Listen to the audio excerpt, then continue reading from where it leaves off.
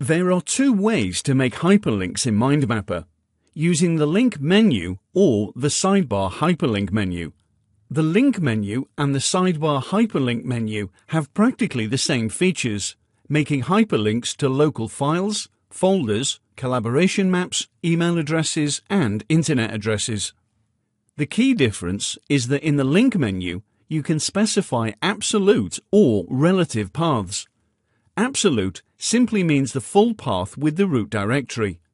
Absolute path points to the same location of the file or folder, regardless of the current working directory. Relative means location path relative to the map you are working on. Relative paths point to the files or folders starting from the current map directory, not from the root directory. So if you move this map to other folders, hyperlinks will have to be re-established, since they are relative to the location of the map. On the other hand, moving the map to a different location won't disconnect absolute hyperlinks, since files or folders are linked to the full path.